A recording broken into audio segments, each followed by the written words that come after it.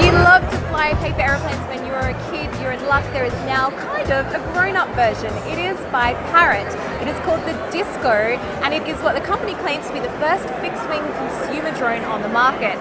It travels 50 miles an hour, it has a range of 2 kilometers and 45 minutes of battery life. However, unlike a traditional drone, you actually throw this automatically and it will stabilize in flight. There is an application you can use to control the flight path via Wi-Fi. It is the same app that you use with other Parrot drones.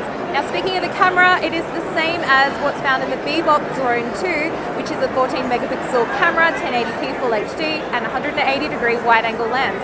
It's also compatible with an RC remote or the Sky controller, which lets you use a first-person view headset. This is a prototype, but Parrot expects it to be released on the market at the end of 2016. For more cool tech, check out cnet.com.